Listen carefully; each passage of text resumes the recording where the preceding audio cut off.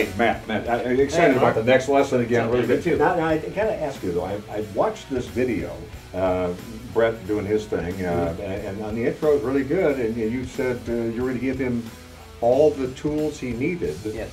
You know, I thought you're my guy. I mean, we're both using you as the instructor, man. but what's his tools thing? All the tools he needs to do what? I got no tools.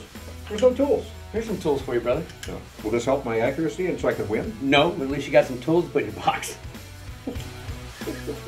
Okay, I'm glad that we answered that question, sort of. Okay, but how did he do it? He looked pretty good in the intro and the introductory lesson. Yeah, he did pretty good, but he actually got back-to-back lessons. He came back that very next day, and we got him shooting some pretty small groups. Okay, so he got back-to-back? Back-to-back. Back-to-back shoots. I had the one I couldn't get back-to-back. You're too popular. You're too busy. That's you, man. It's your schedule. What are we going to learn today? Because I'm a week behind, technically, although probably not an accomplishment. All right. Just saying. Well, so here's what we're going to do. We're going to touch back on all those basics we learned. Same thing as Brett. We're going to put all those the basics. The grip, stance, sight picture, sideline. Yeah, a little review of all that. We're going to move back just like we did with Brett. We're going to give you some work on distance. Let's do this, man. Okay. I'm ready. Boom. In it to win it.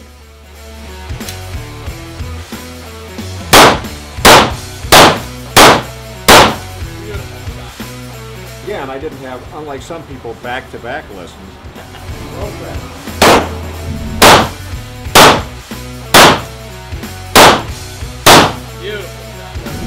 Okay, I got lesson number 2 in the books, in the record books. How did I do versus Brett Winterble, Mr. Fun Size? Now we're back even on our lessons, huh?